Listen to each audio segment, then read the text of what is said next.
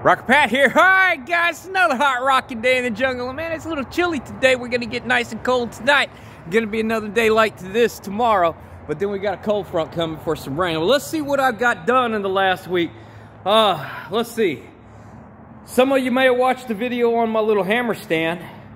And let me show you all the things that I've made with this thing so far. This right here, the 2 strips of 1/4 inch by 2 inch or whatever the hell they are, 3 inch, whatever, strip is there for a very specific reason, and I'll show you that in a second. But let's see. The last we talked about the little lady car, I had gone over and I'd picked up these torque boxes, and I realized that they're not going to work. These are for a Mustang, and we're working on a Falcon. But you know, we all thought that maybe they might work, so it was worth giving it a try. But I did not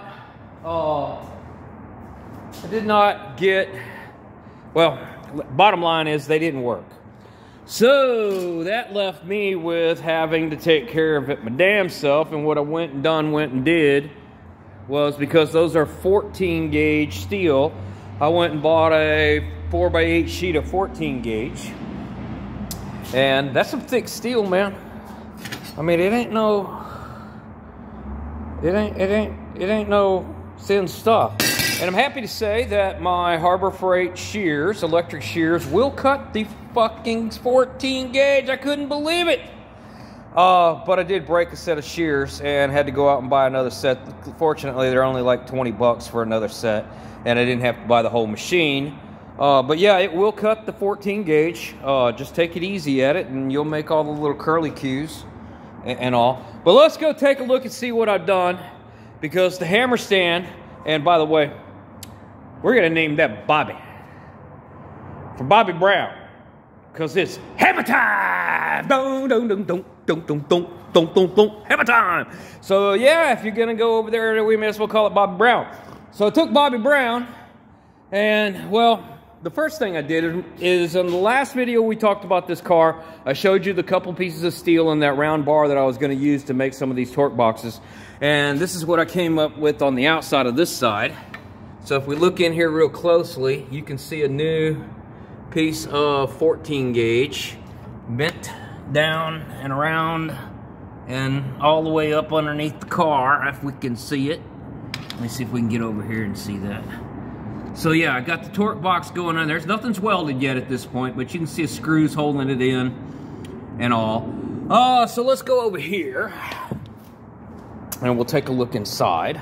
Or actually, first let's take a look up underneath. Let me crawl down here. Mold and full of mold. Okay, so here's the bottom of the torque box where it comes from the subframe over to the rocker panel. I have another piece, and I'll show you that in a second. But if you look closely, there is a inner torque box. Okay. So let's go up here. All right, sorry guys, I'm rolling around on the floor. Oh, big fat dude rolling around on the floor. All right, so that, what you're looking at right now, is actually the floor pan. That is not the torque box. Torque box sits underneath this. So I have made both of these pieces here, if I can get this one out, because of course when I'm trying to get it out to show somebody something, they don't want to work. All right, there it goes. All right, so let me get this out of the way. All right, so here's the inner torque box, because this is double thick steel. So I got a piece of 14 gauge up underneath there, and that's going to go down to where we showed you the outer torque box.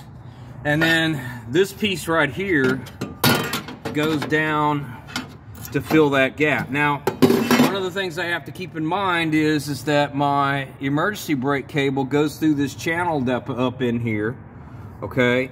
Goes through this pan and out this. So I still got to deal with that. I'm waiting for a new emergency brake cable to come in, because the cable was trash, as you might imagine.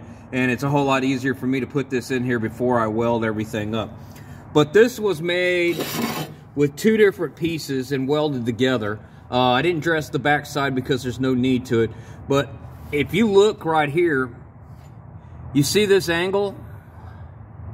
This started out as one flat piece of steel, but because I needed to bend this corner into it, that gave me this crazy angle, and that's why it's got a crazy cut. So then I made the floor pan to go on top of that, and it fits really nice and tight up against it. And this again was made in 2 pieces because of the same issue with once I fold it, it bends that out of shape. And I have to say, my fit is like very nice. I have not welded the back side of this yet. The reason why is because I got started on what I was doing over there and kind of messed up my hammer stand. Also, I have for my hammer stand, I have a piece of 18 gauge copper coming to clad the top of it so that when I lay this on top, I'm not welding to the stand. I welded this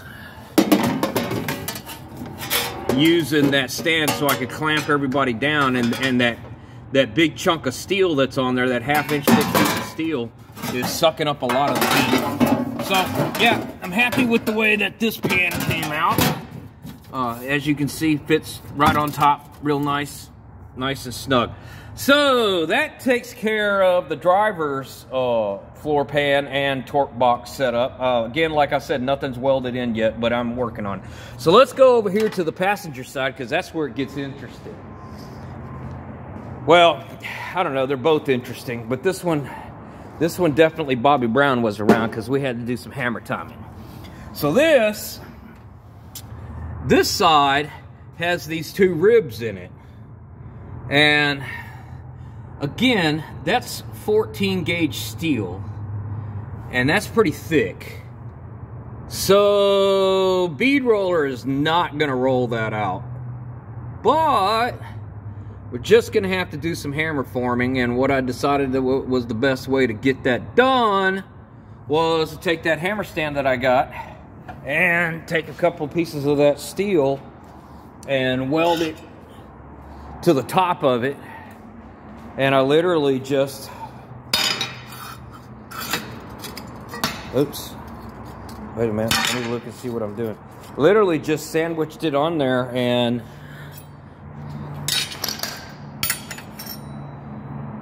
beat the crap out of it with this really cool chisel. And I got that from when I got that sewing machine that's over there. The leather pants and vest and the box of files and stuff like that, and that phone at that church sale. And that allowed me to hammer in there. Now I will say this, I did slam the crap out of my thumb on, yeah, you can see right there. Yeah, that wasn't fun. But I got it hammered out. The next thing that has to happen is I've got to take a piece of 18 gauge, because again, that's a torque box, not a floor pan. And I'll get a piece of 18 gauge and I'll go over there to the hammer dealio, and the 18 gauge will go a lot easier, and I'll probably be able to use my air hammer. I tried this with my air hammer and it laughed. It didn't want to touch it. It was literally a 3-pound sledgehammer and that chisel, and I was able to get it to sink in there. But I'm going to take another piece of 18, lay that on top, and put my same beads in it, because it needs to fit right on top of there, and then we'll start building the floor out over on this side. And yeah, that's what I've been doing. That's what's been going on. It's just been hammer, hammer, hammer down, hammer down, hammer down. On this hammer stand, everything I see, you see right there, the wheel I got free. My bum, when he moved out, he left that here. The plate steel I already had out back. I had this piece, man, I've had this piece of steel right here for a good 11, 12, 13 years or so. Didn't cost me anything to make this, and I'm telling you right now, that is a nice tool. This slides off the top. I can make whatever I need. Next thing I think I'm gonna do is get a vise for it, and probably a throatless shear. This thing, that wheel does not move. I beat the crap out of it with that hammer right there, and it don't move at all. So anyway, guys, that's what I've been doing over there. I just got the oil pan for Johnny, and I'll probably start jerking with that because that's the last thing I need to do on Johnny is get the oil pan fitted and make sure everybody's in their happy place, and run my my cooler lines as well. I'm going to get that taken care of, and then we're going to knock this out and get it out of the way and get the next one in. All right, guys, well, that's all I got for you today. I have literally just been hammered down on this. Really proud of that floor pan over there. That came out looking real nice. Everything should go together just nice over here. All right, guys, well, that's all I got for you today. I will probably see y'all later this week or beginning of next week or some other time, but right now I'm about tired of hammering down on this one and need to go do something else to get my head straight. Well, y'all keep rocking and a rolling and a rolling and a rocking. And me and Bobby Brown got to do some more hammer time. Hammer time. Don't.